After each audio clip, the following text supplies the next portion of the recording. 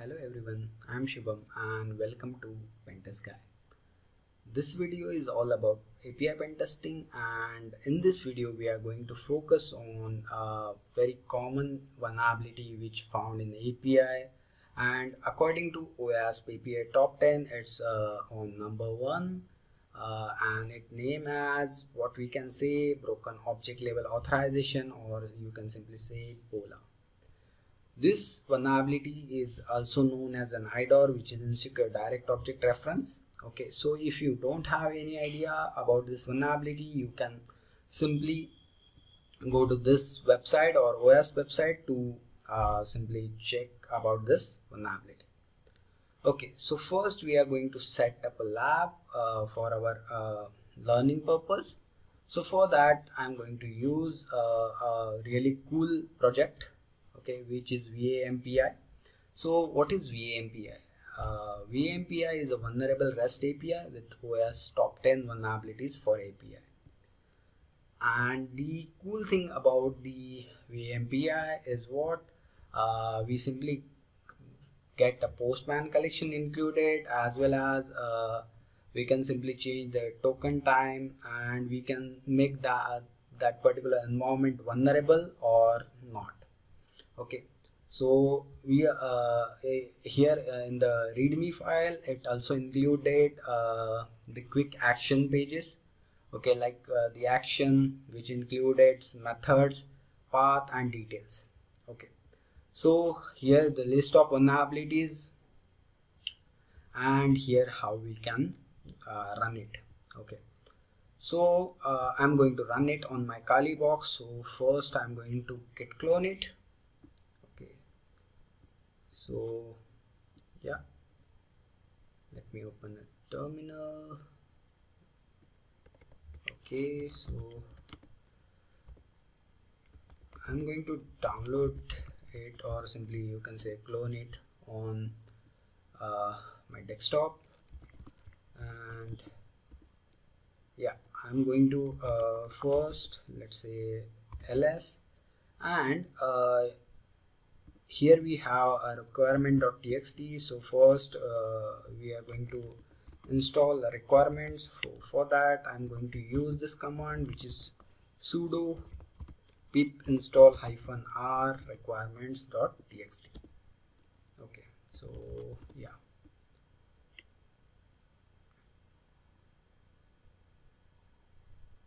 okay, so in my case all the requirements are already satisfied, but might be in your case it may took some time, okay, or a few minutes, so you need to wait for that. After that we are going to open this app.py file to make some changes along with our token. Okay, so here you can check that the token alive for how many seconds. Okay, so we are going to change this value to 60 because it's a really less value for us. So I'm going to change it to 6000. Okay, and simply exit. So after that I'm simply going to run app.py with python 3 app.py. Hit enter, and parallelly I'm going to check an private IP address of my Kali box, which is 192.168.1.8. okay, so basically our vulnerable API is running on this Kali machine along with 5000 port number. Okay, so let me open it first to verify. 192.168.1.4.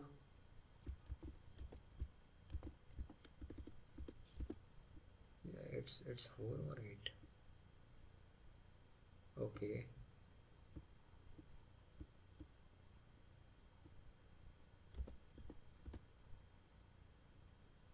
okay, so it's running. Okay, so now we are following a purely white box approach. Okay, white box testing approach. Okay, so for that you can check over here that we have a Postman collection. So I'm going to open it first. It's in this open API underscore specs directory. So I'm going to open that JSON file, and after that yeah, click on draw, and I'm simply going to copy this all data in that from the JSON file, and going to open Notepad and pasting that file over here. One thing we need to change in this JSON file, which is what this base URL, we need to replace it with our Kali box or our host IP. Okay, host machine IP simply. Okay, so in my case it's a simple, which is what 192.168.1.8 with what, with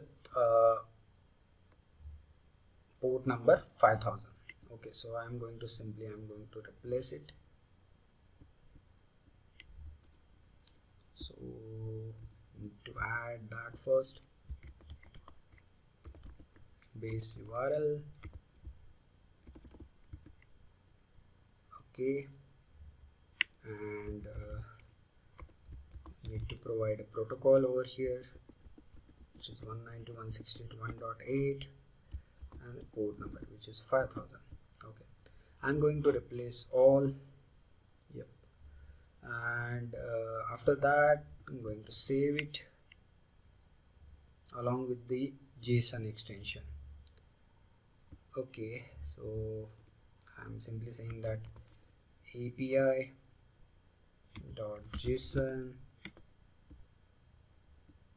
Okay, so for this particular lab setup, or for this API testing, obviously we are going to use Postman with Zap or Burp suite. That's totally depend on you. For this lab purpose, I'm going to use the Burp suite with Postman. Okay, so let me open Postman as well as I'm going to run. Okay, so here we have Postman and our Burp suite running successfully. Okay, so first I'm going to import that JSON file into Postman. So let me import it. Okay, now click on import, and you can check over here that we have a different collection. Okay, which include different requests with along with URL and all. Okay, so another thing we need to do is what, click on the setting, and we need to set a proxy to the Burp suite. So that means each and every request through Postman will be go through with the Burp suite. Okay, so need to click on this, add a custom proxy. Okay, in my case it's already added. So click on this box and add a proxy over here. So which proxy you are going to add along with the port number, it's simply you can check on under the proxy tab and under the option in Burp suite. Okay, so let me click intercept on off. Yeah, now first thing I'm going to try simple home page, and check in Burp suite that we are getting data or not. Okay, so we are getting all data over here. Okay, cool. So after that I'm going to create a new user. So let's register a new user. Okay, so in body we need to add a new user. So replace the strings values So I'm going to create a new user which name is test, and email I'm giving test@pentestguy.in. Okay, so click on send, and you can check over here that our user is successfully registered. So after that we are going to log in with that user. This is just for we required a token, and obviously authorization is what after a user login, that means it's a part after the authentication. Okay, so here we simply got a token. So yep, I'm going to copy it. Yeah, after that okay, so the vulnerabilities occurred on this particular endpoint, which is books. Okay, so I'm going to retrieve all the books, and let's check what we have over here. Okay, so we have excuse me, different books over here, along with the book title and user.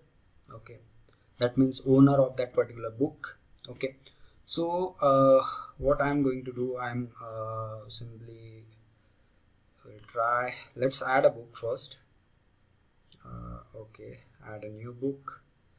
So we will simply add a new book. So I'm going to paste a token over here, and I'm going to add a book over here, which is API Pentesting, and secret will be 1 2 3 4 5. Okay, so book has been added successfully. Okay, so after that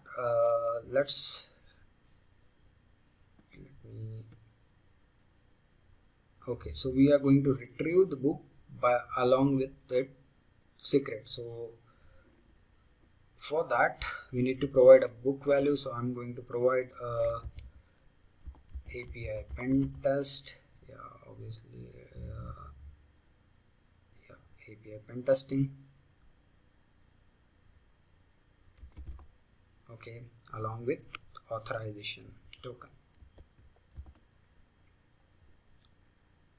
Okay, so we are able to get our own book title along with the secret. So obviously the same thing captured, or the same request already captured in the Burp suite. Why? Because we already set a proxy according to that. Okay, so here we can check that we simply it's a get request, and we are simply able to get what this book. Okay, so I'm simply sending this request to the repeater and click on send. So we are getting this book title along with the secret. But what if I change this book title? So it may possible that we will get the secret too of that particular book. Okay, so for that obviously I'm going to use Burp suite only. Okay, so let's check the books, available books first. Okay, so here we have 4 books now. So I'm going to pick the first one, and I'm going to replace this name with book title 16. Click on send, and here we are able to get that secret for the book title 16.